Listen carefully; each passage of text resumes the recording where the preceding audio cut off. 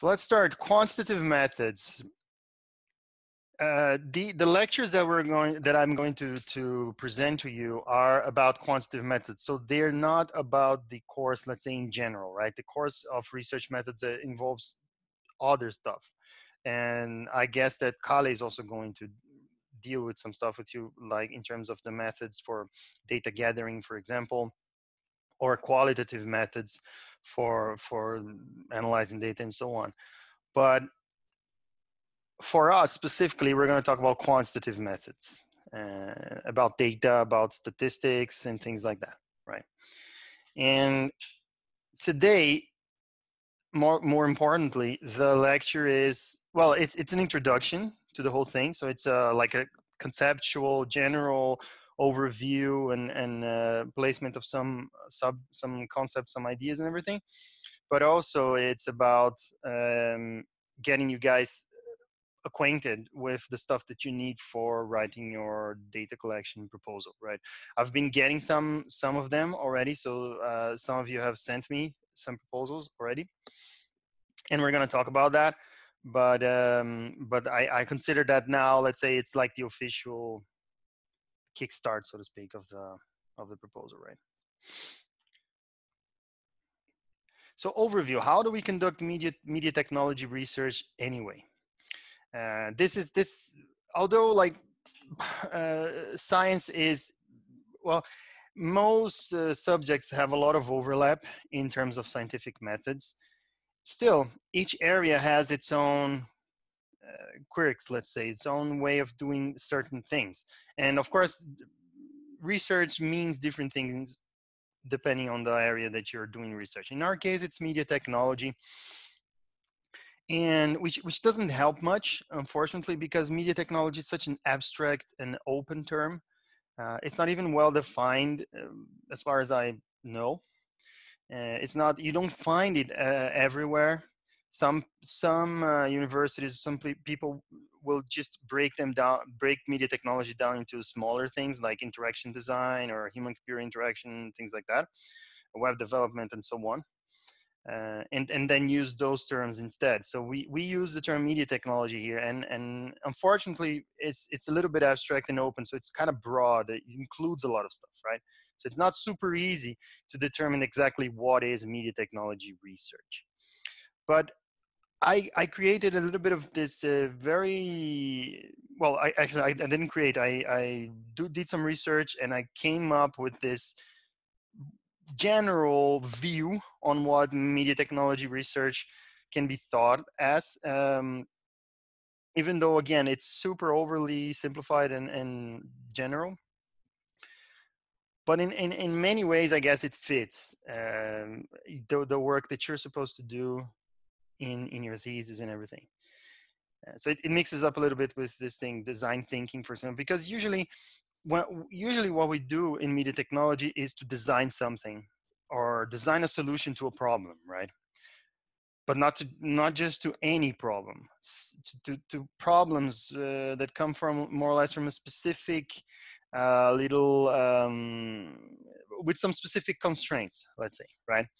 So one way of thinking about media technology research is to see it as a quest to solve user-centered problems through the novel design of media-based solutions, right?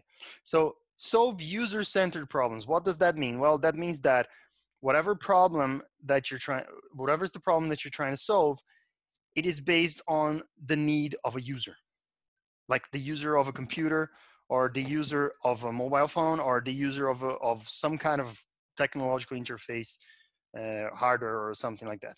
So it's a user-centered problem. You're trying to solve the problem of a user. And you try to, but not just in any way, right? You're not just trying to solve problems, period. You're trying to solve it through the novel design of media-based solutions. So in order to solve this problem, you want to design some new solution, and that solution is media-based. What is media? Media can be so many things, right? But you're designing a certain solution to a user-centered problem. That's still very general, but it kind of narrows it down a little bit, because you're not just doing anything. There's a specific type of problem that you're trying to solve, and there's a specific type of constraint in what solution you're trying to to come up with, right? So in general, according to this website that has discussions on interaction design, which is actually quite an interesting website that you can take a look at. Again, it's not specifically about media technology. It's not like this is media technology, but it kind of goes in the same direction, right? So for example, the first step would be to empathize with your user, because this is a user-centered problem. So you need to empathize in terms of understand a little bit how is it that this user thinks, or what is the kind of tasks that they perform in the whatever is the media that you're trying to design a solution for, right? So if it's computers, if it's web, if they're using the web, or if it's a mobile, if it's whatever kind of media that this user is interfacing with, and what kinds of tasks that they are doing that. You just have to kind of understand that a little bit. And then there's define. Define would be, and it's interesting that this icon is very, very interesting, because define basically means, okay, out of all the things that this user is doing, I'm not going to solve everything, right? I'm going to solve one specific thing. So I have to define what's the problem. And the bullseye here works nicely, because then you're at this point, you're like, okay, I have to be concrete, because I have to find the specific problem that I'm solving, right? Among all the possible problems that this person, this user has, which maybe it's a lot, but I'm only going to focus on one, right? Then you define the problem, and then comes the time to have an idea about how to solve it, right? And this is also very interesting it's very interesting to separate these two things. And this is something that not everyone does in their thesis, but I would say that if you do it, that makes things much, much, much more interesting and more mature, let's say. Because when you have a problem, you could come up with a problem, and that problem could have thousands of different ways of being solved. Even though it's not always clear, because since we're doing many things at the same time, sometimes it seems like a certain problem has only one solution, and that solution is the one that we're going to make. Like the problem and the solution kind of go hand in hand when we think about things. But the truth is that for one specific problem, there could be potentially many different solutions. So maybe if I give a problem to you guys and the same problem to everyone, maybe each one of you will come up with a different idea of how to solve that problem, right? So the problem remains the same, the one that you defined, but the idea on how to solve that problem, that is usually very different depending on the person who is actually going to design and implement the solution, right? So that's why these things are different, the problem and the idea for the solution. Well, of course, they're different, but I mean, it's important to keep them apart and to think of the problem as something that can be solved in many different ways. Then comes the prototype. I guess that's straightforward. I mean, you have an idea and then you want to implement it. Again, you could think that, well, the same idea could be implemented in different prototypes by different people. But anyway, it's not that important to discuss that, as long as we understand that there's an idea and then you prototype that. And then comes testing. And this is basically where we will focus our course. Let's say the part where we are considering this course is the testing part. Now, of course, you could say that the whole thing is research, right? Empathizing, defining the problem, having an idea, all of this could be considered within the framework of the scope of a research project. But we're going to talk about quantitative methods, and these are in the testing phase, okay, for us. So this is our focus. We're testing something that has been developed based on an idea, based on a problem. So, and what does it mean to test? Well, it means exactly what, it's very straightforward. I want to test whether my idea and the prototype that implements my idea actually works, or if it actually reaches the goal that I set up in the beginning. So my goal was to solve a problem, or at least to improve a little bit a certain situation that is going on, right? A certain problem. I'm not, maybe I won't solve that problem like completely, but I will improve on something related to that problem. Whatever was your goal, you have to test it at the end, right? And the truth is that unfortunately,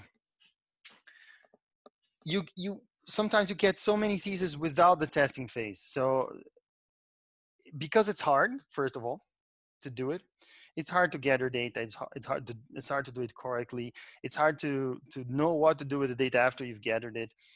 And the whole process is complicated. And of course, it's the last part. So if the 4 previous steps don't go as planned, when you get to the end, the last part will always end up being either compressed or ignored, right?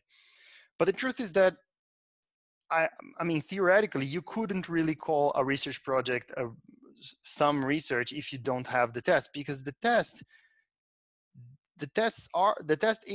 provides your results, right? In a way, like you cannot just say that, well, I implemented this thing and this is my result. Yeah, I mean, you implemented it, but we have no idea whether if what you implemented actually makes any sense. I mean, yeah, I built something cool, but does it actually solve the problem that you want to solve? So the testing part is where you actually go there and say, okay, let's compare, let's try this against like not having this. Is it better to have this thing that I built than not having it at all? Or maybe let's test this thing against the previous thing that they already have, which I'm trying to improve. Did I actually improve it or not? So this phase is very important, and it actually provides the actual empirical results that you would need in order to say that, well, you know, I performed research. But at the same time, it's complicated because sometimes you don't. So what I wanted to say here is that in order to have a complete scientific or research project, you should have the test and you should plan for it and you should take it seriously, because or else it may get forgotten. And that will for sure have an impact on how your thesis is evaluated. And anyway, our focus is in this thing. Yeah, now I'm gonna give you like a very, very quick example of what it means all these things that I'm talking about in terms of actual research, right? So this example comes from a paper, a scientific paper that was published in this conference called CHI in 2010. So it's 10 years ago, but it's, as an example, it still works. It's not, it's fairly recent actually. And so this conference is the best conference in the world where all the best research is published regarding human-computer interaction, which is this big area that encompasses everything that is related to humans, how humans interact with computers in general. It could be software, it could be hardware, it could be anything, is all in there. And it's the number one. So this is good research that I'm giving you as an example. And it's called Example-Centric Programming, Integrating Web Search into the Development Environment, right? So let's go through it to see if we understand how this research was performed and how it fits into the model that we have defined so far, right? So empathizing. First of all, let's understand what's the context of our user. The availability of online source code examples has fundamentally changed programming practices. So basically the authors are saying, you know, the fact that you can find examples of source code online everywhere for virtually every problem that ever existed, that has fundamentally changed programming practice, because nowadays people are not just programming alone in the computer, they're actually tapping into this huge knowledge that's available online, right? So that changed programming. So this is the context of our user. And then the definition of the problem, and this is all extracted directly from the paper, okay? Definition of the problem. However, current search tools are not designed to assist with programming tasks and are wholly separate from editing tools. Now, you can see here how this is a definition of a problem, but there is absolutely no mentioning of how to fix it, right? So the problem basically is that you have Google and you have your code editor, whatever it is, right? But if you're coding in your editor and you need to search for something, a code example, for example, then you have to move away from the editor open Google and then search for something, or Stack Overflow, or whatever you're doing. So these two things are separate. And in the minds of the author, this is a problem, because it would be better if they were somehow integrated. I don't know how to integrate this, but there is a problem, and the problem is that they're not integrated. Then comes the idea. The idea of the authors is embedding a task-specific search engine in the development environment can significantly reduce the cost of finding information and thus enable programmers to write better code more easily. So then comes the idea of how to solve this problem. I'm gonna take a search engine, like a code search engine, and I'm gonna put it inside a code editor or an IDE or whatever. And this is my idea. I want to integrate these two things. And my idea is that if I do this, then I will improve the performance of my code, right? Of not my code, but the coders in general, programming in general. Then comes the next one, the prototype. Then they built this thing called Blueprint, which is one possible implementation of the idea of integrating the task-specific engine into the IDE.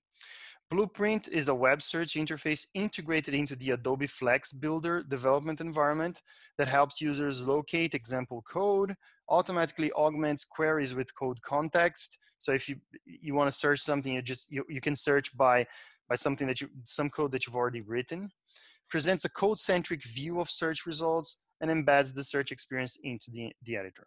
So this is what they built. They built this prototype in order to kind of like use it as a proof of concept of the idea that came before. Now, notice that, for example, this is integrated into the Adobe Flex Builder development environment. This is just one possibility, right? This could be into Visual Code. I don't think they had Visual Code at that point, but it could be integrated into Visual Code. Microsoft Visual Studio Code, whatever.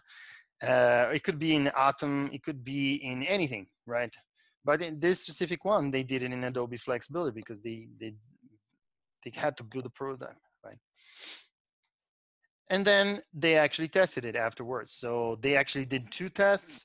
One was a comparative laboratory study, which found that Blueprint enables participants to write significantly better code and find example code significantly faster than with a standard web browser. The second one was an analysis of 3 months of usage logs. So they let people use it during 3 months openly. And then they analyzed it, 2,024 users. And that suggests that task-specific search interfaces can significantly change how and when people search the web. Now, it's very important here to understand that in order to publish this paper, the test here was absolutely mandatory, right? So it's not, sometimes you don't see it in thesis, but in order to publish a paper like this, you have to have that. And the results must be very compelling. So they had to do this, and in a very correct way. So it really made no difference, or let's say for the audience of this research paper, it doesn't really matter that you actually built something super cool, right? Which is something that we do a lot. We build something and then we stop there. But for the audience, let's say the researchers that were interested in reading this paper, the fact that you go all the way to building something doesn't really matter at all. Because if you cannot have compelling results done in the right way to show that you tested it and it actually works, then for a researcher, that doesn't really matter too much. So in this case, it's very important. They did these things, and we're going to come back to this in order to analyze what kind of tests they ran and why are they interesting and valid, and they were done in the correct way, right? For now, I just wanted to give you an overview of what was done. The first takeaway that I want you guys to think about. So this is like first takeaway of the lecture. The method is more important than the results. Okay, we're going to discuss this in details, but this is kind of like a catchphrase that I want you guys to keep in mind all the time when you're doing whatever it is you're doing with research methods. The method is more important than the results.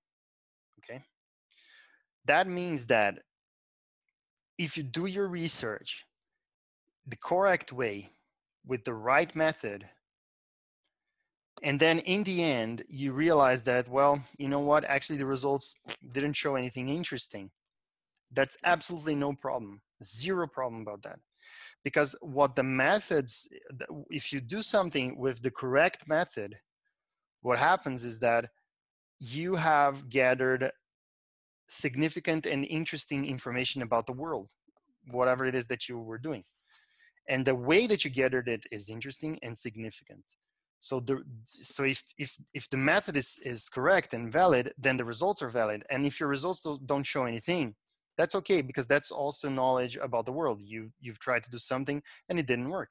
So what? So then the next person will not have to try that.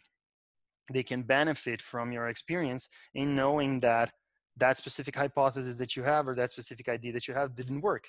No problem, as long as the method is correct, right? So research methods, or how to test in our case, right? I mean, like I said, you could consider that the whole thing is a research project and everything could have methods involved in them. But in our case, we're thinking about how to test quantitatively. A good research method is reproducible. So what does it mean to be reproducible? Everything that you do, everything must be open and must be something that someone else can do it again. If not, then it's not valid scientific knowledge. Every scientific knowledge must be able to be reproduced, because people might want to check and might want to do another experiment like what you did in order to make sure that your results will hold.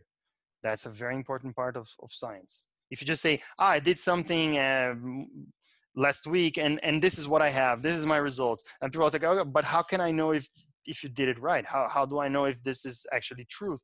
How do I know that your results actually came from what you're saying that it came? Maybe you're faking it, who knows? So I want to take the methods and I want to do it again just to make sure that I'll get the same results as you do. And that must be reproducible. Must be auditable. It's related to being reproducible, but it must be presented, or it must be presented in a way that it's possible for someone to audit the process and actually say, you know, whether you did it right or not by let's say digging through your methods, right? Again, very important part of science. Transparency is just a one big general word for everything else that we're talking about. And it must be well grounded in previous research. What does it mean? It means that you must, every time you do any research, you must somehow connect it to something that came before it. I mean, unless for some crazy reason you're doing something that is so completely novel and so different that nobody else ever did anything like that, or even related, which is usually not the case, right?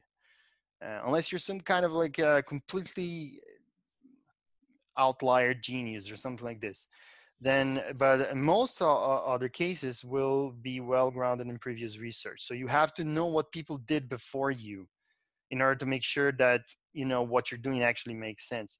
And also the method itself must be grounded in previous research, because you cannot just come up with the method and say, you know what, I followed this method. So your method is reproducible, is auditable, is transparent, but you invented it. Let's say I invented this crazy method and this is how it is. Well, but in that case, it's complicated, because how can we actually know if the method that you invented actually works, right? So it's not enough to be just reproducible and auditable, but it also be something that it has some kind of a protocol, right? So it must be well grounded in previous research. And different areas have different research methods, and that's why I say it's previous research, because if you're a researcher in media technology, or if you're a researcher in machine learning, then your specific community, so to speak, will have different protocols and different ideas of what it means to do research in that area. And although you don't have to follow it always 100%, you have to have some reason for what you're doing. If you're changing, then you have to have a good reason for changing anyway. And the validity and trustworthiness of the research results relies in the quality of the research method. So results are only valid if the method is valid. One thing goes directly from the other. Research results are valid when the method is valid. Research results are trustworthy, so you can trust them if the method is trustworthy, if you trust the method. Or else someone can just say, I went last week somewhere and did this and that, and that's what I got. It's like, why would you trust that, right? You shouldn't, actually. So it's very important that to remember the validity of the results is everything, the quality, so to speak, of the results is directly tied to the quality of the method. Now, that said, there is no absolute truth. What does that mean? When you actually ask a research question and then you will use some research method to answer that question, your answer is never the absolute truth about what you're research, right? So it's even if your results are great, amazing, and you did everything right, science or research never gives an absolute truth. You can gather evidence that points towards something. You can gather evidence that either points towards confirming something that is already known, which is great. The more you confirm something that's already known, the better, the more we know about that. Or you could gather evidence that points to rejecting something that is already known. So maybe there is a theory, but your data is pointing in another direction. So maybe that theory is wrong based on the new data that you gathered. In both ways, you can never assume, well, let's say never, but you can almost never assume that something is completely right either way. Actually, I think I could say never. You can never assume that something is completely right because no research is perfect, and there is simply no absolute truth. Some propositions are always open to being contested, right? So a research question can be answered in different ways. The same research question could be answered in different ways using different methods, right? For example, this thing that we call a sample study or a one sample study is you estimate one unknown value by measuring a sample. So you go out there, you gather some data, then from that data, you estimate a certain thing. So you gather 100 data points about something, and then from those 100 data points, using the correct quantitative method, you extract a certain knowledge about that by estimating a value. That's one way to answer a question. And then, of course, you have to know how to present that and how exactly to extract those values. But it's one way. However, you could also have like observational studies to answer the same thing. So you could estimate the correlation between two variables by taking a sample from the population and measuring it. So instead of going out there and measuring one thing, you could go out there and measure two things at the same time. And then later, you could try to determine whether these two things that you measured at the same time are actually correlated, or if not, or if they're completely independent from each other. Because maybe you have a certain hypothesis that says, well, this thing is correlated with that thing, and then you measure that, and then you find out that that's not true. Who knows? That's also a way to answer a certain question. Controlled experiments are also a way to answer research questions. A much more, let's say, advanced way. So you estimate the causality between two variables. It's different than correlation. So make sure you remember that correlation and causality are two different things. We're going to discuss that later, but make sure you remember that an observational study measures correlation. A controlled experiment can measure causality, which is a much more interesting thing, but can only be measured in a correct controlled experiment. So what is causality? What is the difference between causality and correlation? Well, when two things are correlated, you don't know if one thing causes the other. All you know is that they are correlated somehow. Maybe A causes B, maybe B causes A, or maybe none of them cause each other and they're caused by something else. But when you estimate the causality, then you're actually saying, look, A causes B. Okay, that's much stronger like link between A and B.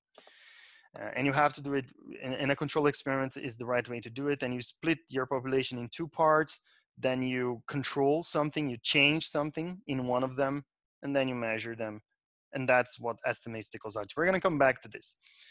But or maybe you want to do a mix of them. So maybe you think that you need two different perspectives. So maybe you do a sample study and a controlled experiment or something like this. You can also mix them depending on your research question. Or you can do something else like a structured interview survey. We're not going to go into that. You can read about that in the book. That's more like qualitative stuff, and we're not going to touch on that in this lectures. And I think Kale will maybe talk to you a little bit about that. I think so. I'm not sure. Yeah, and this is like an overview of these three things, right? I took this from Khan Academy. They are their course on statistics and probability is absolutely amazing. So in case you guys are interested in going beyond the lecture, take a look at this course from Khan Academy of Non-Statistics and Probability, because it's really good. I used it as a refresher some time ago, and it really, I mean, this guy is amazing. And the way that he explains things is just incredible. So basically, yeah, we have these three possible, like sample study, observational study, and experiment. They are progressively, let's say, more advanced from left to right. They give progressively more information about the whatever it is that you're doing research on, but they're also progressively harder, right, to do. Control experiment, for example, you actually have to mess with things. You have to go there and change things. So it's not something you can do all the time. While observational studies is kind of a little bit easier, but still a little bit harder than sample study. Not much actually, but still a little bit. And basically, just in general, that's what they mean, right? So in the sample study, you are taking a sample from a certain population and then measuring it, and then trying to understand the population by looking at the sample. I'm going to talk a little bit more about this difference between population and sample. On an observational study, you do the same thing, but you measure two things at the same time instead of measuring just one, and then you compare them somehow, right? Like for example here, in this case, for example, in this case with the sample study, they're measuring average daily time on computer.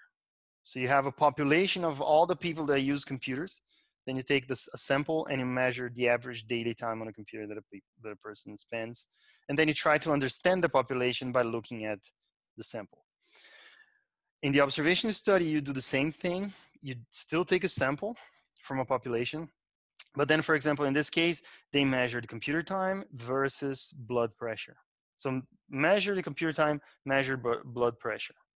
And then let's see if they are related somehow. For example, in this case, in this plot here, you can see that they are actually correlated, apparently, but it's quite clear that they are correlated. But the most important part here in the observation study is that we cannot define causality. And then the experiment. Since I'm going to come back to this later, I'm not going to spend too much time here, and I'm going to keep on moving. But if you have questions, please let me know, and I'll try to answer them. But this is something that we're going to come back a couple of times more in order to have a more clear understanding here. Okay, so just remember that for an experiment, it's not enough to just measure. You have to actually split people into two groups, measure them separately, while one is controlled and the other is not, and then later you will compare things, but the outcomes or the conclusions are different than what you get from an observational study. Okay, so if you go back to our example, in light of these three possible ways of doing research, doing quantitative research, then we see that they did actually two of them. First of all, they did a comparative laboratory study, which is another word for an actual experiment. And why is it an experiment? Because they actually did it in a controlled environment. They took a few people, like a group of people, they put them in a computer and said, do this. Then they took another group of people and they said, also do this, the same thing, but using our tool. So this first group, like, do a certain thing, but no tool, nothing, just use whatever, like Google, whatever it is that you use. This other group is say, okay, you're going to do the same thing, but you're going to use our tool, right? And if the control experiment is planned correctly or designed correctly, then we measure these two things. And if the group with the new tool had better measurements than the other one, whatever it is that you're measuring, you can measure many things, then you can actually say, look, our tool actually caused an improvement in search time, or in programming quality, or whatever it is that they're measuring, right? But if it's an experiment, then you have to do this split. And then they did an analysis of 3 months of usage logs. This analysis of 3 months of usage logs, this is not an experiment, because this is done, let's say, in the wild. They just gave it to people and say, whatever, do it. So this is not controlled. This is not something that's happening in the lab, and you're not controlling anything. You're just letting people do it. Then you're gathering data about that, and then you analyze that data. So that's just an observational study. And whether it's a sample study or an observation study depends on how many things they measured and how they analyzed it. So I guess that they measured more than just one thing. They measured probably many things, right? And then they probably analyzed those things together. So I'm guessing it's an observation study. I don't remember now exactly, but it doesn't matter, because what matters is that it's done in the wild, then it's observed, and then later they will take that data and extrapolate and try to extract information about it. So correlations, values of factors of the population, and so on. So that's observational. Okay, maybe one sample, or maybe 2 samples, or maybe more than 2 samples. So yeah, so this is where I wanted to get here, is that, okay, research methods are more important than anything else. So if you have good method, you have good results, period. Even if your results are completely different than what you expected. Doesn't matter at all. Second takeaway of the lecture that we're going to discuss now is that quantitative research is actually intuitive and maybe even fun. This is just me saying, because I think that it is.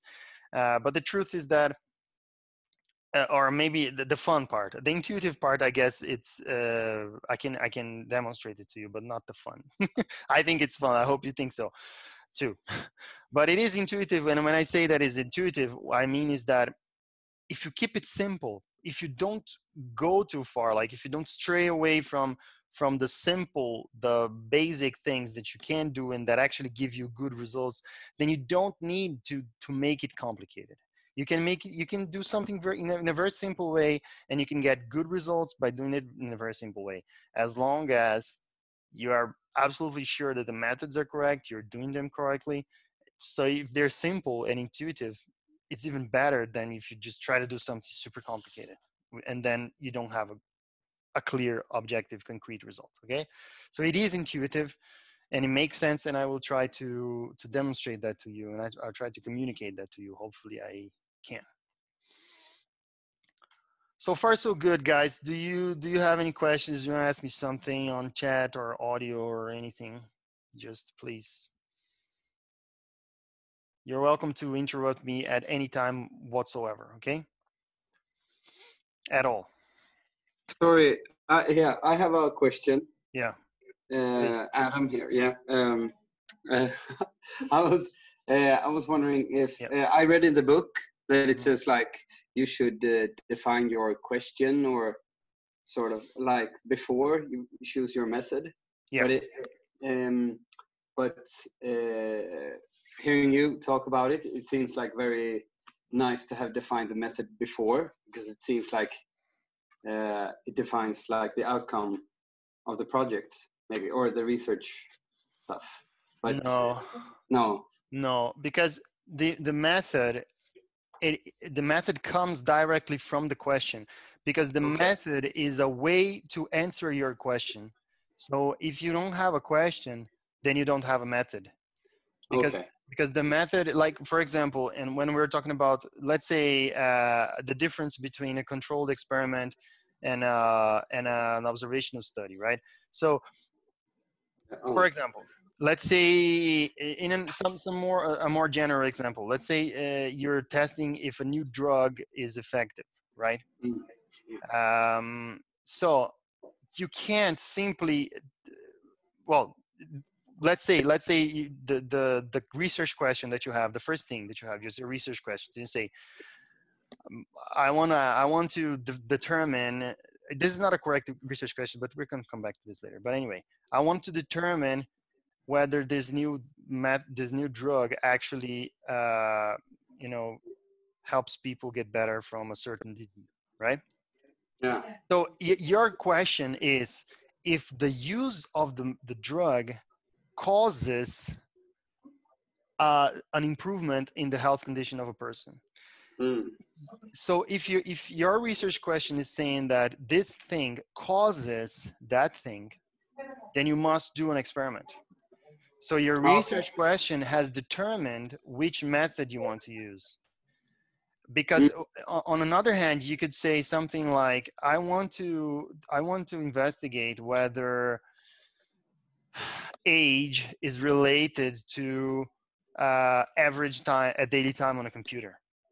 So I'm not saying that I want to determine whether age causes a different average daily time on a computer. I want to determine if they are related. So in that case, I don't need an experiment, and I wouldn't be able to do an experiment about this anyway. But I don't need an experiment, because all I need is to gather some data, measure two things, and then check if they are correlated. So it doesn't have to be like, oh, I'm 12 years old, I love to hang on the computer. Like, that is not the causation, but there may be a correlation. Yeah, exactly. So it's not because you're 12 years old that you like to be on a computer. Yeah. Like, I mean, or we cannot determine that. It's not like, okay, the age of the person causes the person to be more time on the computer. They are related somehow in a very complex way that we have no idea about, right? So I don't know why a 12-year-old likes to be on the computer more than a 30-year-old. And actually, is that even true? I don't know, because I work on a computer 8 hours a day. So maybe, I don't know, probably I'm the computer more than a child. But what I mean is that we can find a relationship between these values, but we cannot say that the age causes the person to stay in the computer. And of course, we cannot say that a person staying in the computer causes them to be a certain age. That's even more ridiculous. So, so you see how you have a question, and then that question determines what method you have to use in order to answer that. So the question always comes first, always. Okay. But of course, you need to know the methods, because you cannot just ask something completely crazy that is impossible to answer. You know, I mean, so of course, it's kind of like you kind of know which method you're going to use even before you actually establish your research question, because I mean, you know it well. That's how it is, right? But one thing is tightly connected to the other. Okay. Yeah. Okay. Thank you. So please, everyone, feel free to interrupt me at any time. It's totally fine, okay? Quantitative research then involves answering statistical questions by gathering and analyzing evidence in the form of data. So there are two important things here: statistical questions and data. And the important thing about statistical questions is that not every question is a relevant statistical question. Because a relevant statistical question, like the right statistical question, has to be related to something that can be measured objectively. So I cannot ask some weird statistical question about love, or I don't know, sadness or something like this, because that's it's hard to measure objectively.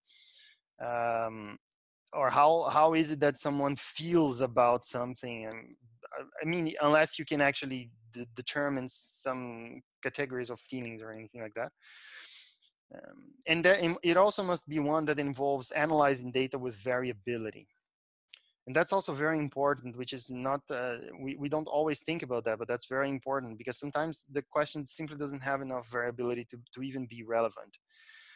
And I'm going to talk about this a little bit, but if you cannot clearly identify these two aspects in your research, question, hypothesis, idea, whatever, then probably you would have to rethink this, your strategy or your question.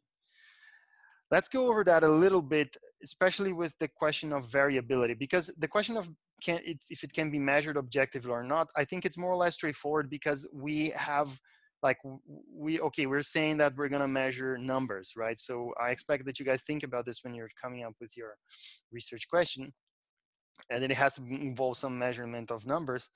But the question of variability is a little bit less clear. So for example, if I go, let's say I go to the city center and I stop random people on the street and I say, hey, how many pet lions do you have, right? I mean, if you do this on America, this is results of an American survey, but if we do it in Sweden, it's probably even worse. I guess it will be much worse, actually. I'm guessing at least some people have lions in the United States for whatever reason. So how many pet lions do Americans own? That's a question you could ask, right?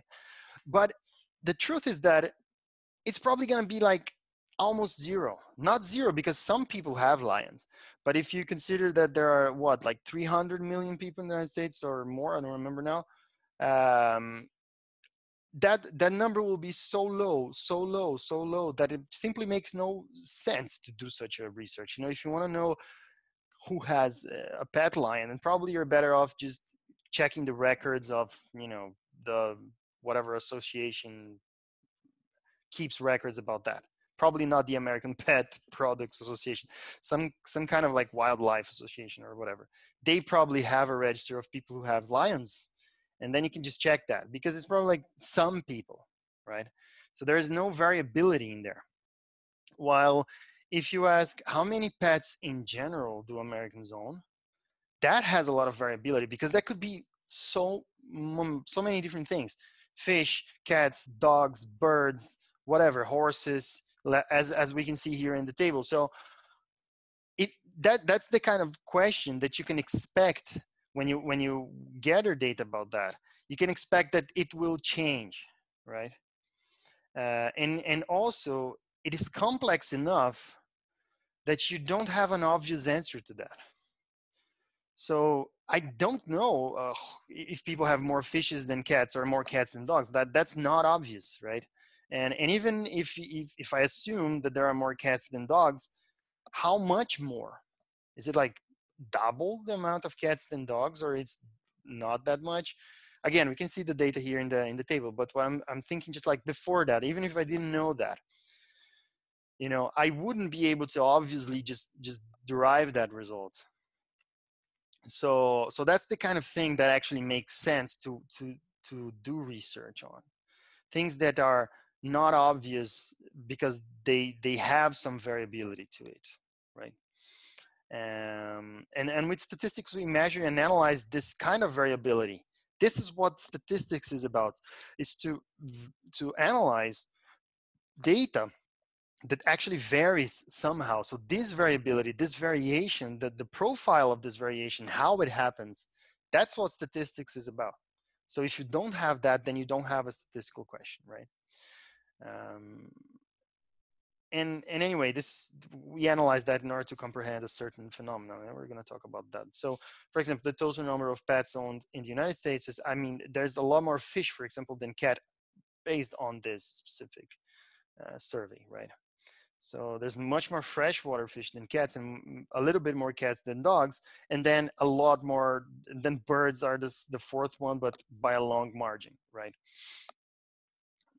So this is kind of like, this is non-obvious information that makes sense for you to actually go out there and do like a survey or something. I don't even know if this is actually like, I can't really say if this was statistically like a survey, or they actually checked some records or something. So maybe maybe this was not a research per se, but what matters is that the data is variable enough that you could do a research based on something like this. So here I have some examples of statistical and non-statistical questions, and I'm going to go very quickly over them. And if you have any doubts about any of these, please either interrupt me or raise your hand on Zoom, and I will keep checking here to see if anyone has a problem. So for example, how old is the Prime Minister of Sweden? That's obviously not a statistical question, right? There is one data point, which is one Prime Minister of Sweden. Then you ask him, how old are you? I'm whatever, 89. And then you say, okay, that's it. That's not a statistical question, right? On the other hand, how old are you who are attending this lecture, right? Right now I have 9 people on Zoom, but I know that there are more with Nadia. So that would be an interesting statistical question because there is variability in this data. You have, of course, there's not a wild margin of variability. So I expect it's gonna be like 20 something most of the time, and maybe some 30 somethings, but I guess most of you are 20 something. So that doesn't vary like greatly, but it does vary. Some of you are 25, some of you are 28, some of you are 31, and that's, you know, there is some variability there, and it's not obvious.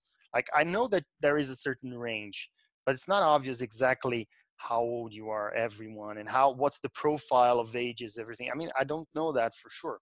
So that is an interesting statistical question, right? Do dogs run faster than cats? That's a good statistical question because I'm asking a very general question. Do dogs in general run faster than cats in general? There's a lot of variability. I expect that some dogs run faster than other dogs. Some dogs run faster than some cats. Some cats maybe run faster than some dogs because there is a wide range also in dogs and cats in general.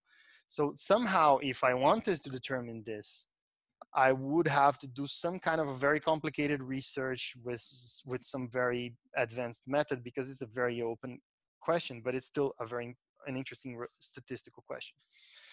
How can I help a blind person browse the internet in a better way? That's not a statistical question, although that could be your research question, but that wouldn't be the kind of statistical question that you ask that you gather numbers about, right? How can I help a blind person browse the internet? You might, for example, take a look at all kinds of possible assistive technologies out there for blind people, and then you could make a report about that. Well, there's this, there's that, and there's that. But that's not a statistical question that where you get their numbers and then you say this or that, X or Y, right? There's no number that answer these questions. Does your cat Mike weigh more than your dog Julius? That's not a statistical question. You take the weight of your cat, you take the weight of your dog, you compare them, you have a number, that's it. That's not statistical, it's just one number. It's the same thing as asking how old is the Prime Minister of Sweden. Does it rain more in Stockholm than Växjö? This is an interesting statistical question. Does it rain more? The answer to this is yes or no, and that, although that's not a number, we can still assume that that's the statistical question, because in order to determine that, you have to measure somehow how much it rains in Stockholm, somehow how much it rains in Växjö, and those are objective measurements, and then somehow you have to compare them, the numbers. And then if the number in Stockholm is more than Växjö, then you say, yes, it does rain more in Stockholm than Växjö. So, but the whole process of gathering the data and comparing is a statistical, is really like a quantitative research. And so it is a statistical question because there's a lot of variability in how much it rains in Stockholm and Växjö in different years, in different months, and so on and so forth. So there's a lot of variability in the data. Did it rain more in Stockholm than Växjö in 2013 in total? This is a little bit trickier, but I would say that this is not a statistical question. And the reason is that you can take one number for how much it rained in Stockholm in 2013. There's a certain measurement, one measurement. Then you have one measurement that says how much it measured in it rained in Växjö. Then you compare them and you have one value. That's it. That's not statistical. But of course, one could say, well, you know, it's hard to determine how much it rained in Stockholm in 2013. So by itself, that is statistical because you could measure how much it rained per day, for example. And there's a lot of variability how much it rained per day. And then in order to determine that, you would have to somehow gather this data and then come up with like how much it rained in Stockholm, period. That would be a statistical question in that sense. So this is a little bit like ambiguous, but if you just consider that there's one value for Stockholm and one value for Växjö, and then you compare them, then no, that's not a statistical question. Do computer science professors make more money than programmers? That is a statistical question. You will have to call a bunch of computer science professors and ask them how much what's your salary? That will vary a lot because different professors make different money. Then you would have to call a lot of programmers and ask them, how much money do you get? That's varies probably even more than the professors. So there's a lot of variability in both cases. And then somehow you would have to get this and then compare this. So that is a very interesting statistical question with a lot of variability in the data and a non-obvious answer, right? Is that clear? It's very important for you guys to know what are statistical and non-statistical questions, because that if you come up with non-statistical questions, then of course it's not going to work for the data getting. Sorry, but I didn't quite understand like the difference between the second question and that does it rain more in Stockholm than Växjö? Shouldn't it be like a yes or no question for the last one also? Yeah, you're right. The thing is, the answer to your question is yes or no. But the data that you're going to gather for answering the question has to be statistical, has to be variable. So, but just which one exactly are you mentioning? Please confirm to me. Does it rain more in Stockholm than Växjö? Yeah. And do computer science professors make more money than programmers? Yeah, they are both statistical questions, and they are basically the same in a way, because both of them, you have to take two groups, you have to measure them in different ways, right? So and both of them will have variability, and so that both of them are statistical questions. I think the one you're asking is actually, did it rain more in Stockholm than Växjö in 2013? Okay. Because did it rain more in Stockholm than Växjö in 2013? That is not a statistical question. Again, if you consider that there is one value for how much it rained in Stockholm in 2013 and one value for how much it rained in Växjö in 2013. Oh, okay. Because you have the total that you get it from. Okay. For example, like I have, let's say I have stored like it rained a total of X in Stockholm in 2013 and it rained a total of Y in Växjö in 2013. See, if you have that, then that's not a statistical question. Okay. Okay. Oh, great. Thank you. But of course, you could, like I said, you could frame it as a statistical question if you say, I don't know how much it rained in Stockholm total, so I have to somehow measure different days and different weeks or something, and then it might become a statistical question in that case. Oh, okay. Yeah. Okay. Nice. Right. Cool. Okay. Then I got it. Yeah. My brain turned mush there. So yeah. Thank you. So what is data for us, right? Data is a very open, abstract concept that could be interpreted in millions of different ways. But for us, data is objective measurements of a certain phenomenon of interest, which can be of different types, right? So for example, categorical data. Measurements belong to a specific set of values. So for example, which program you belong to. Like you can be in media technology, or you can be in computer science, or you can be in something else. That's a categorical value. That's just some value that says where you are. It's not a number no, courses have numbers, not programs, right? So anyway, it doesn't matter because it's just really just a name of something, right? Are you married or single or sambo or something like that? That's also like a categorical value. Then there is ordinal values, which are similar to categorical, but they have an intrinsic order. So you know that something goes after the other. Like for example, grades, A, B, C, D, E. They're categorical because they have like a name to A, B, C, but they have an order. You know that A is better than B, and B is better than C, and C is better than D, and so on and so forth, right? So they're not categorical anymore, they're ordinal. Then you have discrete values, which are numerical measurements, but are limited to whole numbers. So age, for example, in years, I'm 28 or I'm 29. I mean, of course you could say I'm 28.2, but that would be kind of weird, right? Like what is 28.2? This is kind of strange. Also, you could say something like, how many pets do you have? That's also a discrete value, because I have one pet or two or three or zero. I don't have 2 pets and a half, right? That doesn't make sense.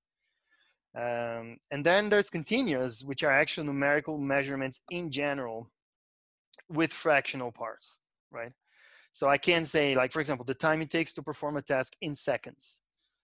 Again, of course, it's not 2.5 seconds, although you could say 2.5 seconds. That wouldn't be so weird, but you would say like 2 seconds and 100 milliseconds or something like this. But still, it's continuous because it has like a lot of stuff in between 1 second and 2 seconds, right?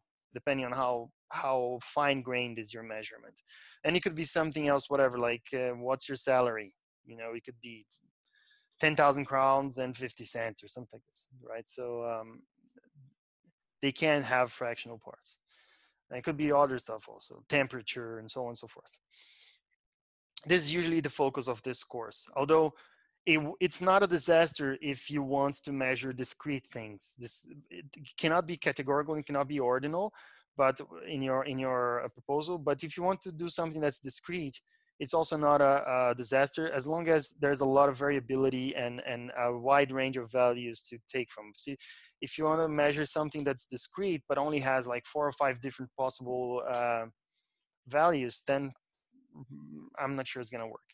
So we can talk about that later, but usually most of the time we're going to focus on continuous measurements, which is the most complicated but also the most interesting. So for example, let's say I went out and I gathered a certain set of measurements for whatever, doesn't matter what it is. So one set of measurements, okay? I just went and gathered some data about something. Bivariate cases and multivariate cases, which is when you go out and you measure 2 things at the same time or 4 things or more than that, multivariate are beyond our scope. Bivariate cases, we're going to talk a little bit about that also, when you go out there and you measure 2 things at the same time. But more than that is beyond the scope of the course for now, okay? Multiple measurements is too much. So we are gonna most of the time talk about one set, but also a little bit about two measurements at the same time. So for example, I went there and I gathered this data, 1.13, 0.551, so on and so forth. This is one way that you can look at this data here, because when you just look at the numbers, like, well, I mean, whatever. I have no idea what's that thing, right? I don't understand. I don't see any patterns in it.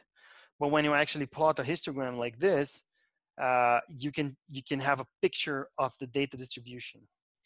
There are millions of ways for you to generate such a histogram, and you could generate different histograms from the same data. Let's just let's say take a look at this and kind of understand what it means.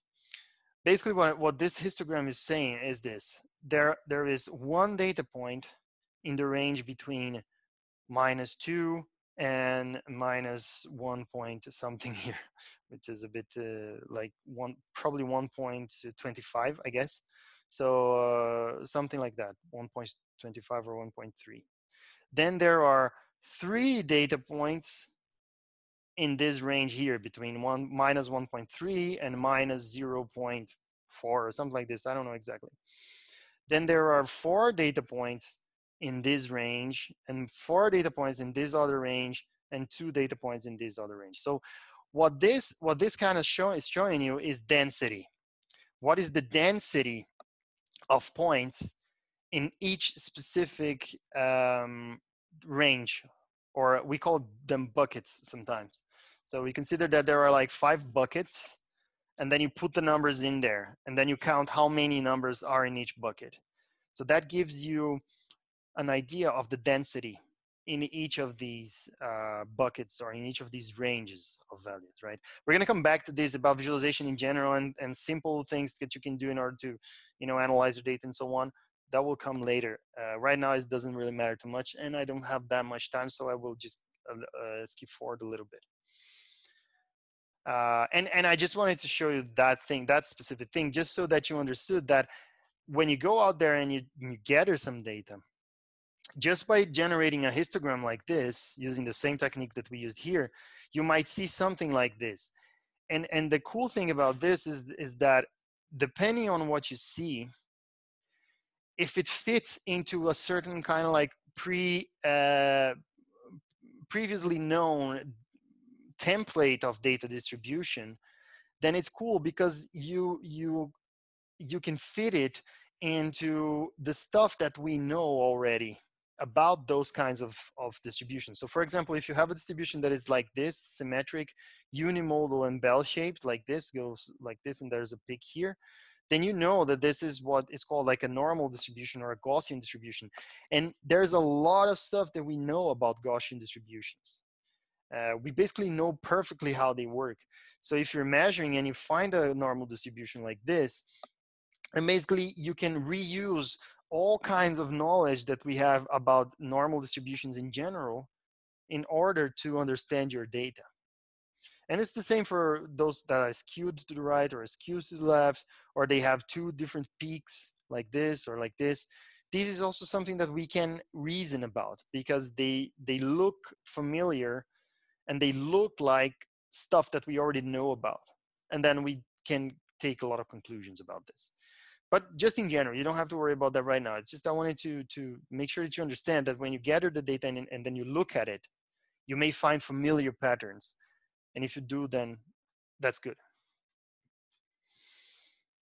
But one important thing is that when you look at the distribution like this, it's nice that you can look at the distribution, like make a histogram like this, look at the distribution, say, wow, cool, it looks interesting. But the truth is that when you're actually doing research, you need more objective ways to describe and compare distributions, right? Now, I just want to make sure that I'm going to give a very quick overview of this because we're going to come back to this. There's, I think, next week, if I'm not mistaken, is specifically about like measurements and things like that. So you don't have to really worry too much about this right now. Just so we just have to remember, right, that looking at a distribution like this is not enough to do research.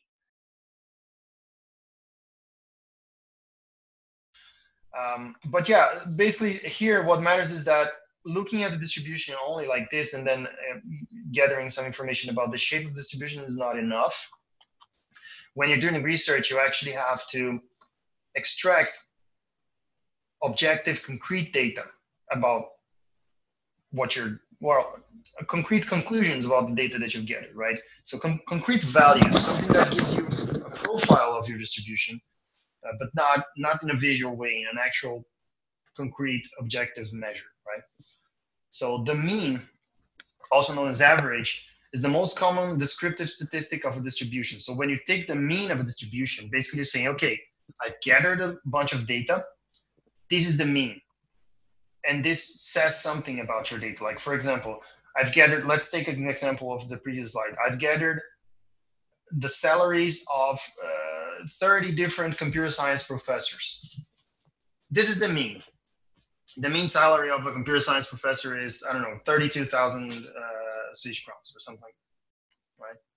That says something about your distribution. You extracted that from your distribution.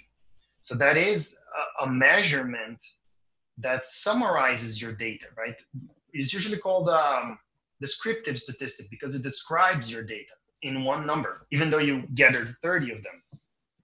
Of course, you can still plot the distribution and show the distribution. That gives also another information. Like for example, if you look down here, you can see the population distribution.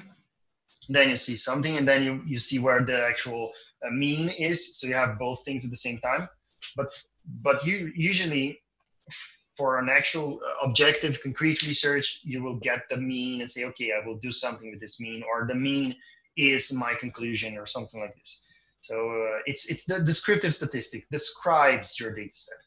You can also think of it as a statistical summary. So it's a summary of your data as a whole using just one number, right? If you need to describe your data distribution with only one value, even though that's never, obviously never accurate, but if you do have, then probably the mean is the value that you're going to use, okay? And then there's the standard deviation also, because even though the mean is indeed quite descriptive, it is often not enough, because even though you know the mean, but different distributions can have the same mean. And the mean doesn't tell you how spread that distribution is. And that's what the standard deviation will give you, the spread of the data distribution, okay? Now, like I said, I'm going quickly on this because we're going to come back to these specific things.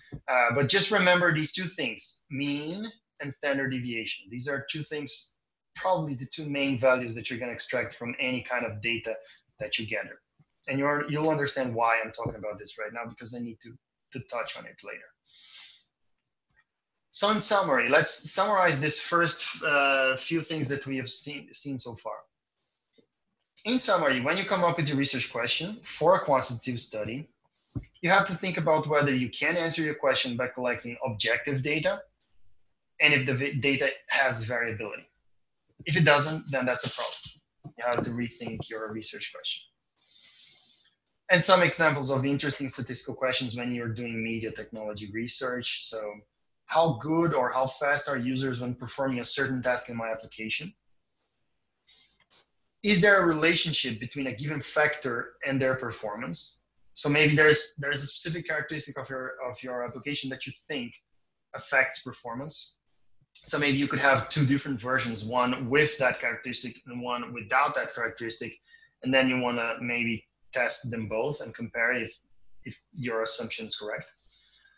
Or how much better or faster are users when performing a certain task using my application compared to a previous version or compared to a different application. So again, version 1 and version 2, and I assume that version 2 is better than version 1, so I test both and then I compare them. Or I test them against the competition also, right?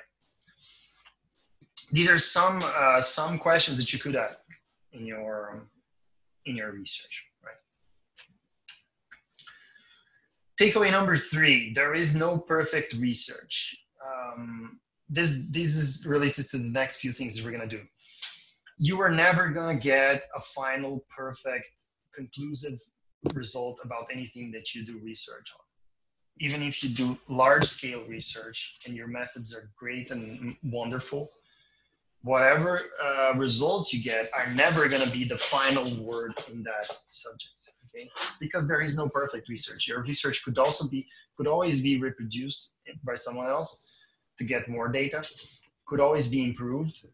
So it's never perfect. And this is related to the fact, this is inherently related to the fact that when you're doing some statistical inference or some research, you are actually measuring values from a population of interest that is impossible to measure as a whole by definition. Because if you can measure a population as a whole, if you could, then you wouldn't be doing statistics. You would be just measuring them and then just getting whatever number it is that you want to gather, right? Because then you would have the entire population at your disposal. You have a conclusive measurement of every single element that exists related to whatever it is you're doing. But for you, for the questions that you're gonna ask, and for most research anyway, that's not possible. You cannot measure the whole population of interest. So you need a sample. A sample is basically like a small part of that population of interest.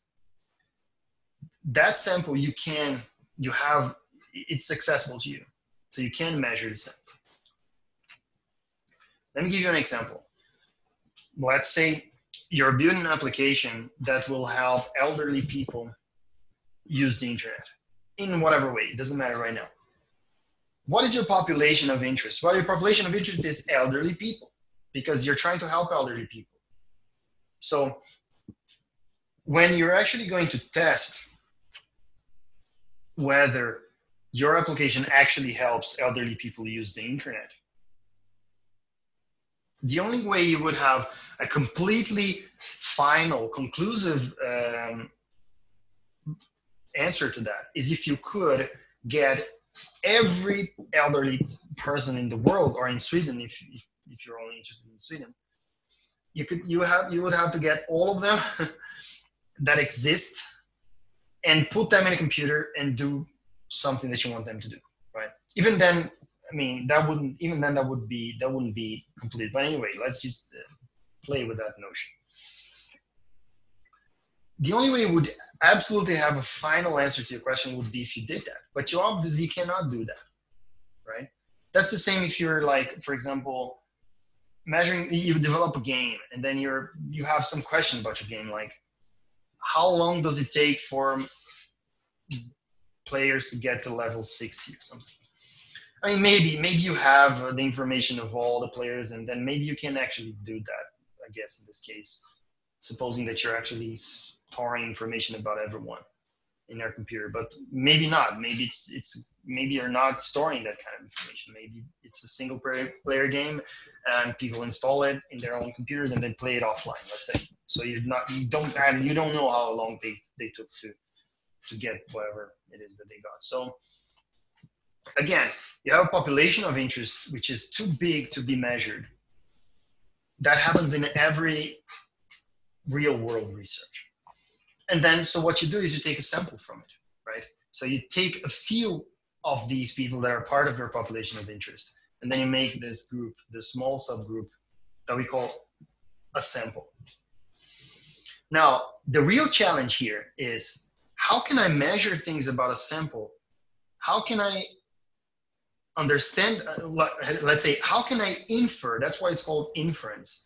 How can I infer something from the population by looking at the sample? Because you can say, well, you know, I mean, I measured the sample, but I mean, that's not like, how can I know for sure that this small sample that I'm measuring actually represents the whole population of interest, right? Well, that's why we use statistics, and we're going to get there.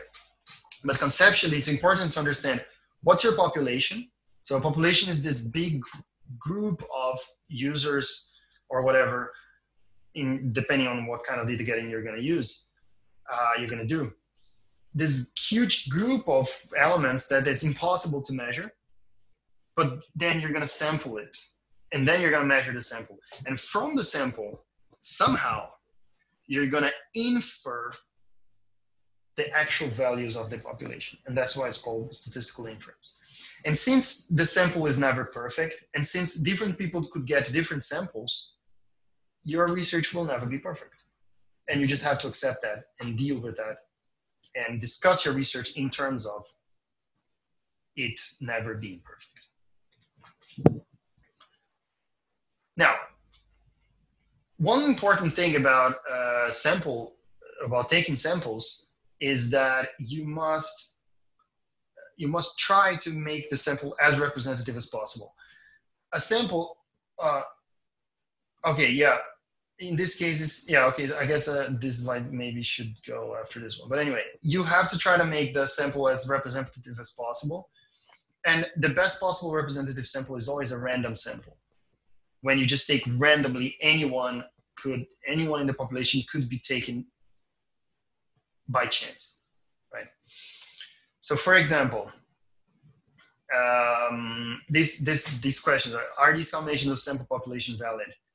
So for example, the sample is random CS students from LNU, and the population is CS students of Sweden. So computer science in this case, could be media technology, I guess.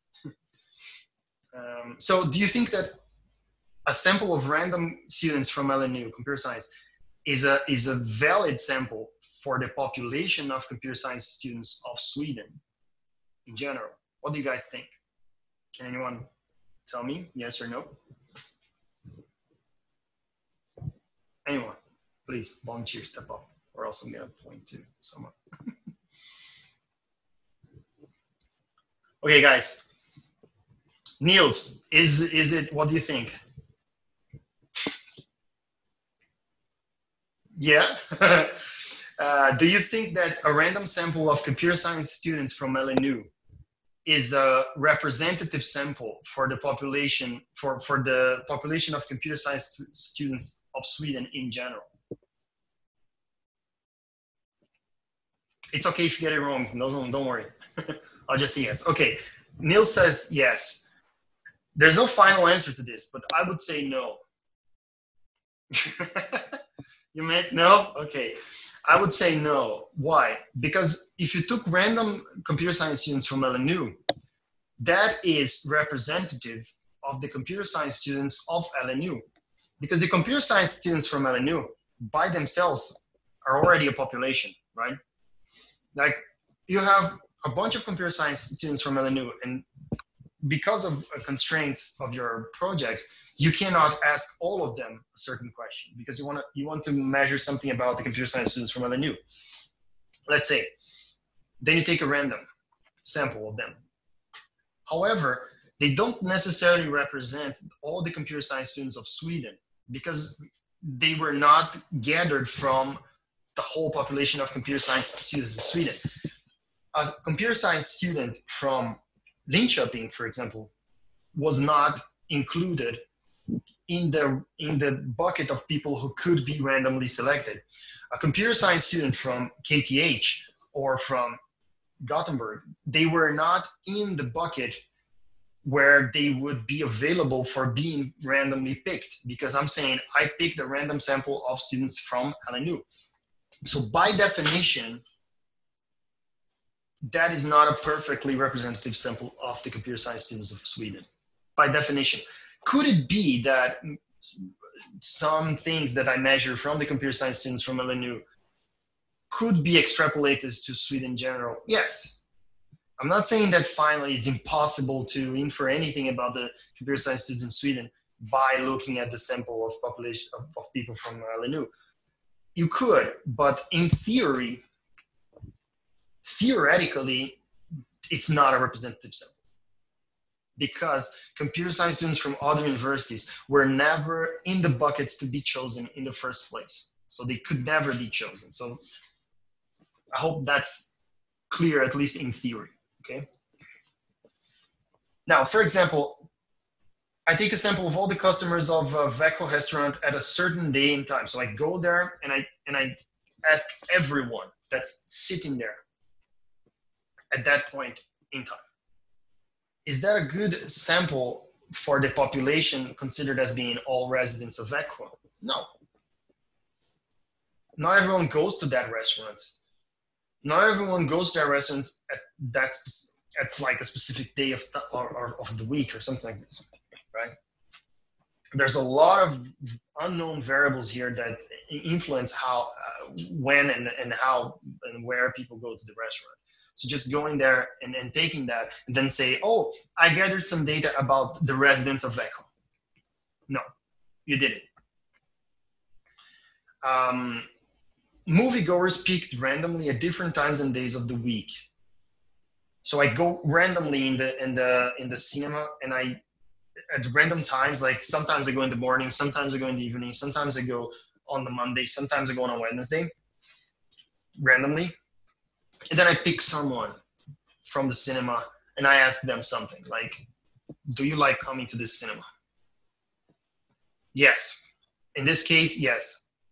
In this case, the representative sample is actually pretty good because I want to have a random sample of all the moviegoers of that specific cinema. So I have to consider that some people go to the movies in the afternoon, some people go late in the night. Some people go on Mondays and some people go on Fridays.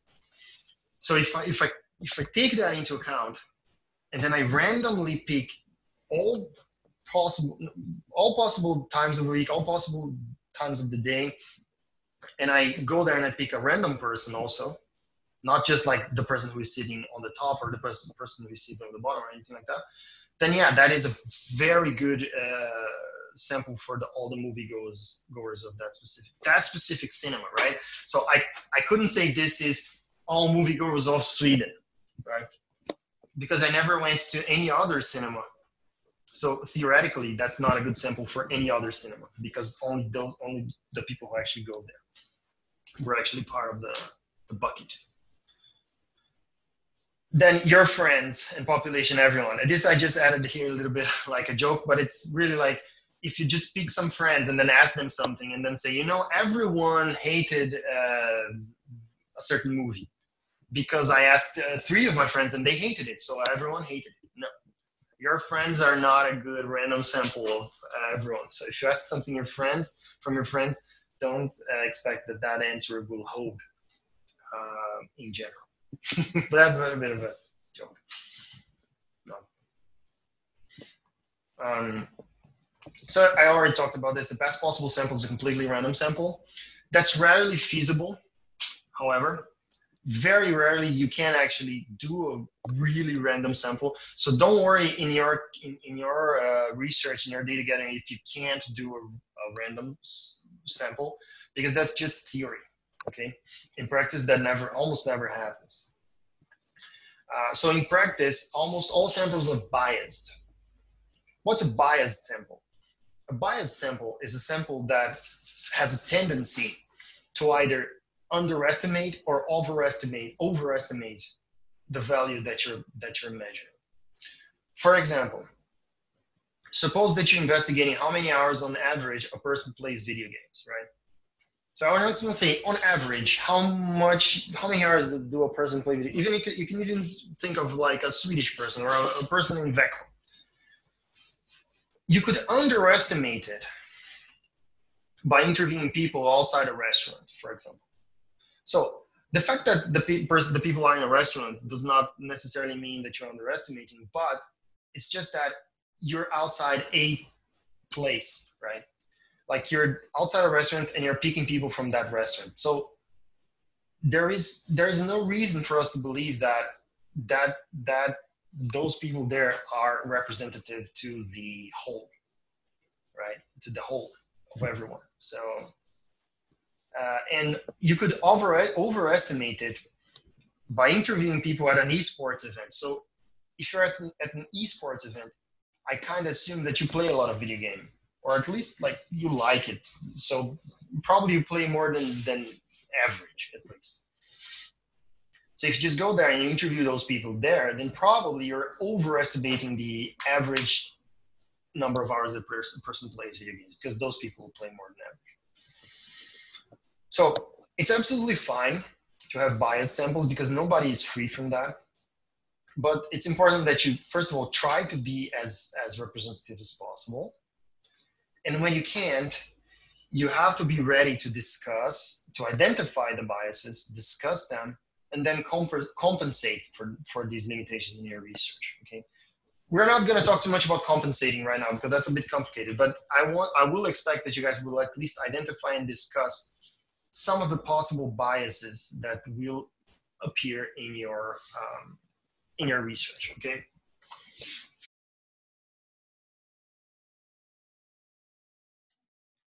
Now, if we go back to that question, I turned up the volume, okay.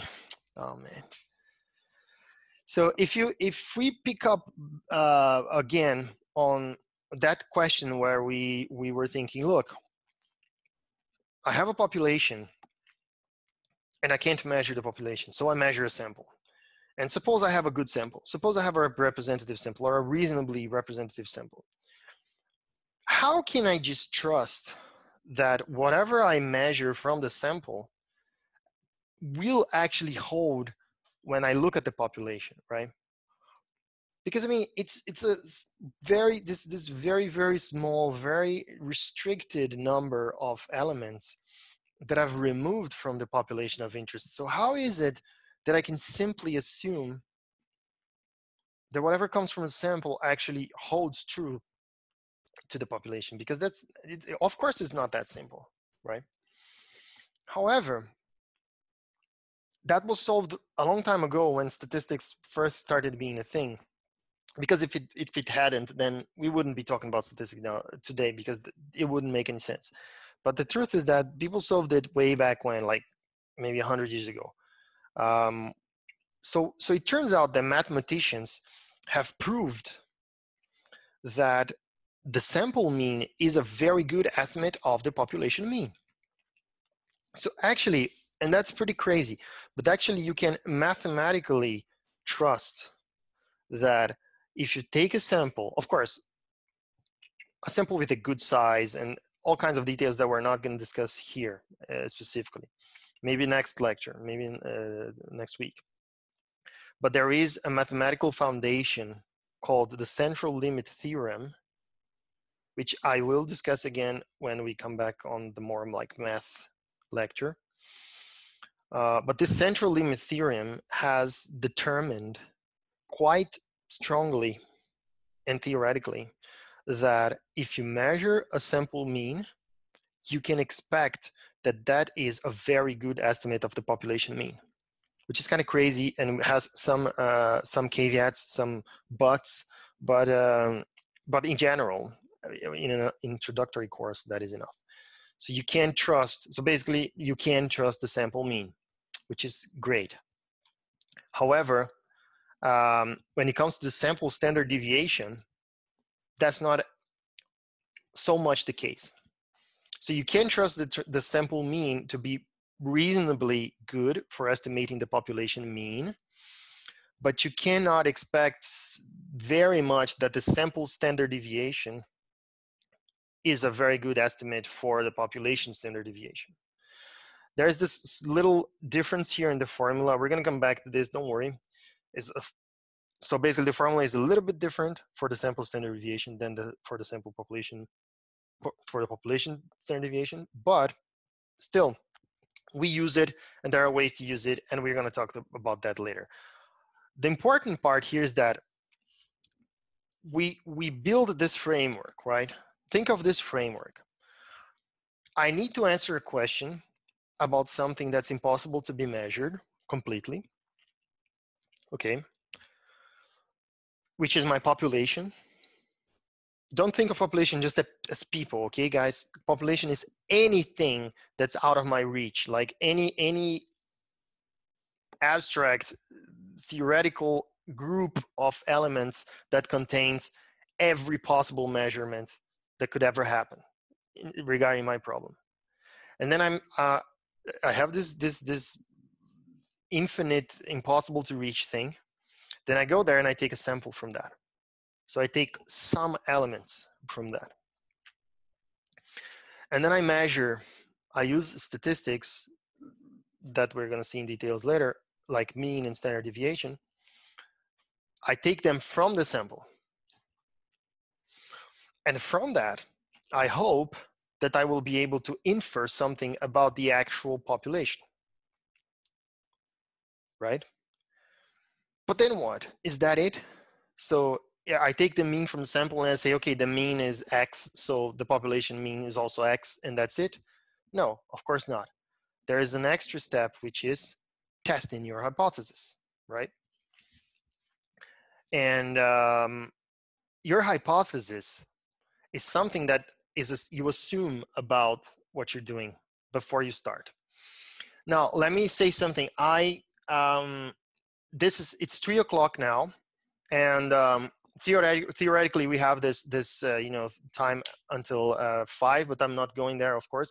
I have an appointment at 3:30, so I can still kind of go on for 15 more minutes. And what I want to ask is does anyone absolutely have to leave, or can everyone stay 15 more minutes? If you have to absolutely leave, please let me know. We can stay. As ASAP. We can stay. Okay, thank you. So I will assume that everyone can stay for 15 more minutes. If not, please let me know ASAP. So remember at the beginning when I said you start from a certain assumption. Like, for example, when you were talking about the drug problem, when you're developing a new drug for a specific kind of a treatment. Of course, your hypothesis is that the drug will actually work, right? The drug will help people get better from that specific disease. I mean, of course you assume that, because why would you even make the drug in the first place?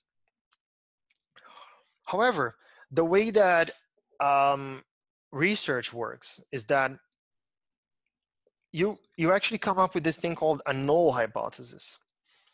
Instead of actually coming up with the actual hypothesis that you think, like my drug will work, my new drug will work. You actually start from a null hypothesis, which is the H0, which is the hypothesis that you think is not true. This hypothesis it usually represents current knowledge about something. So for example, what is the current knowledge about the drug that you just developed? It's the first, nobody ever tested. You just developed it, right? You just created it.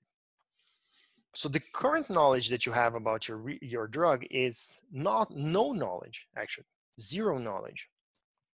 So for all you can say, your drug is completely useless because you have absolutely no reason to assume that it otherwise. All you have is a hypothesis that it works, but you don't know because there is no information on that. So in that case, your null hypothesis is my drug does not work. Actually, my drug makes absolutely no difference in the treatment of the disease that I'm trying to treat.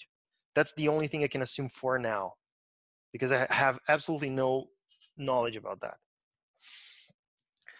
And that is your null hypothesis because that represents what you know, and that also represents what you want, what you think is not true, because you think it's not true, right? I mean, you think that your drug actually works, but you don't know. So you're going to try to reject it, and that's the most important point here. A null hypothesis is something that you're trying to reject, not to confirm. This is confusing for the first time when we consider this, but I hope that slowly you will understand the importance of doing it this way and not the opposite way, hopefully. So null hypothesis is something you want to reject, okay? Not something you want to confirm. Then later, you're gonna do a hypothesis testing, which is basically, if you read here, it says, your hypothesis test means, assume that my hypothesis is true. Assume that indeed my drug makes absolutely no difference during the treatment. So I go out there and I take some data. I gather some data. I do a controlled experiment. I gather the data. Then I measure that data set. Then I get some measurements like the mean and standard deviation and so on. Then I gotta ask myself, if my hypothesis was true, like indeed my drug does not help anyone, what is the probability that this data that I just gathered would have been gathered in the first place? Like, what's the probability that this would have happened? Then this is really interesting, because if the probability, if you measure the probability and the probability is really low, like really, really low, then you can say something like, look, my hypothesis is rejected. My hypothesis, my null hypothesis, cannot be true. Because if it was true, I would never or almost never have actually observed the values that I did observe. I will let that sink in a little bit, and I will keep on talking about some other stuff, and then we're going to come back to this, and I'm going to talk a little bit more about this. But summary, null hypothesis, I want to reject it, okay? I wish it's not true, but it could be. So it represents my current knowledge. Then I gather data, I look at my data, and I say, would I have obtained this data set if my hypothesis was true? If the answer is no, then your hypothesis cannot be true, okay? And then it's rejected. In more concrete terms, common null hypotheses are the mean value of a population is X. Like the mean value of something is whatever. This comes from a certain current knowledge that you may have about the population, right? So you assume something. Yeah, I assume that the mean salary for computer science professors is 32,000 Swedish crowns. I'm assuming it. Maybe I read it somewhere. Maybe someone told me. I start from this null hypothesis. Then I go out there, I gather data, and then when I take my data and I calculate it, then it says actually it's 35,600. The mean of my sample, right? And then you might be tempted, and this is where the hypothesis test really shows its value, because you assume 32,000, but your measurement showed 35,600. But so you might be tempted to say, I reject my hypothesis because 35,600 is more than 32,000. But the truth is that even if the hypothesis was true, even if the value was 32,000, you wouldn't have measured 32,000, okay? Because you've taken a sample, there's a variability, your sample may be biased, so on and so forth. So a little bit of variance is expected. So you could have like 32,300, for example. Maybe you measure and say, okay, the mean of my sample is 32,300. So you will never get the exact value, 32,000 perfectly. That's not how statistics work, right? So there is a certain variance that is expected, and not only expected, but accepted, right? The only way that you will actually reject your null hypothesis is if the actual value that you measured is totally outside the accepted variance around your null hypothesis. And exactly what it means, all these things that I'm saying, we're gonna see next time. But I just want, right now it's just a conceptual thing. There is variance always. Every time you measure a new sample, it will vary. And it will vary from your null hypothesis. But you will only reject your null hypothesis and say, no, my null hypothesis is wrong, if that value goes completely outside the accepted values. And that is the answer to that question. If my hypothesis was true, would I possibly have measured this thing that I measured? No. So your hypothesis must be fake, must be wrong, because your data is not wrong. I mean, you measured it, right? So you know it. Another null hypothesis common is there is no difference between the mean values of two different populations. And in this case, it's the case of the drugs, the drug test. You have a group of people who did not use the drugs, and you have a group of people who did use the drugs. Then you measure them.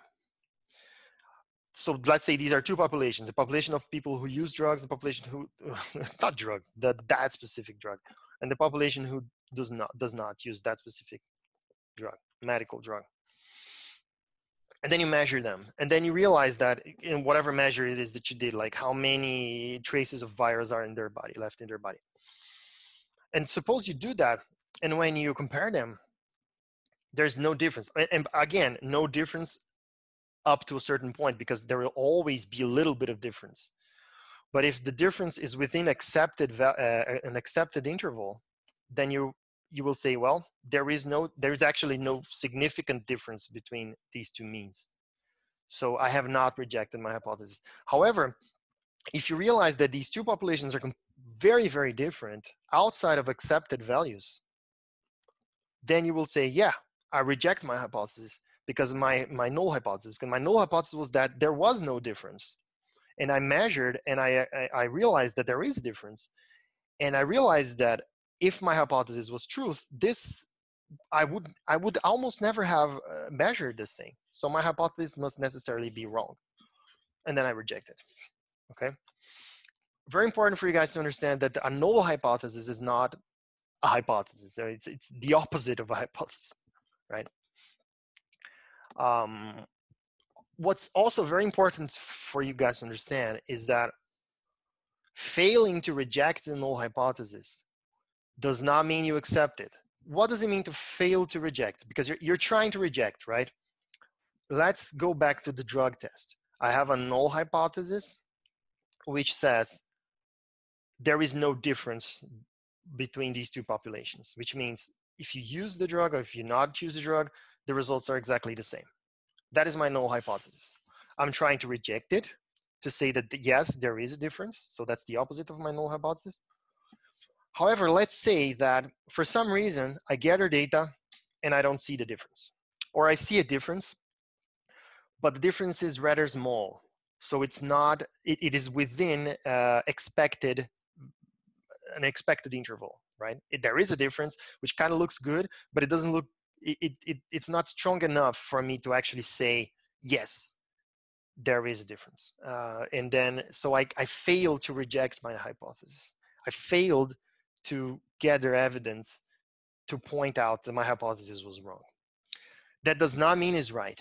That's the most important question, most important factor here. That result does not say, okay, actually, you know what, my drug is a failure, so give up on it. No. All that says is that the current knowledge that says there is no difference, it stands for now, because I could not disprove it. I could not destroy it. So for now, it stands. You can still do other experiments in the future. That's how science works. There's never a final answer to anything. The current knowledge stands. We still believe that the drug does not significantly improve the treatment, but maybe 6 months from now, someone comes up with a new experiment that is done in a different way, or somehow they actually see the difference, and then you might reject the hypothesis, right? So just keep it in mind, just because you did not fail, just because you did not reject the null hypothesis, maybe your sample was not good enough. Maybe there was something wrong with your method. Maybe there's some other variance or other external factor that you didn't consider, something. But don't assume that just because you didn't reject it, then that means that's it, you accept it and the hypothesis is true forever, okay? One thing that's interesting about is you could ask yourself something like this: does the evidence that I collected make my null hypothesis look ridiculous? This is in a nutshell what it means to do a hypothesis test. So you say, I have a hypothesis, and then I gather the evidence. Now, considered I gather this evidence, considering that I gathered this data, does that make my null hypothesis look absolutely ridiculous? If the answer is yes, then you have rejected your null hypothesis. All right. Yeah, so I will have to stop here. I had actually just a couple more slides of this one and the next one that I wanted to talk about, but unfortunately, I have to wrap it up. You can read this. I mean, this example with there's no life on Mars, this is interesting. I may pick it up next time. And just more concretely for the two previous cases, then just so we can wrap it up. So if you have a hypothesis, like previously I have a hypothesis, right? The mean value of population is X.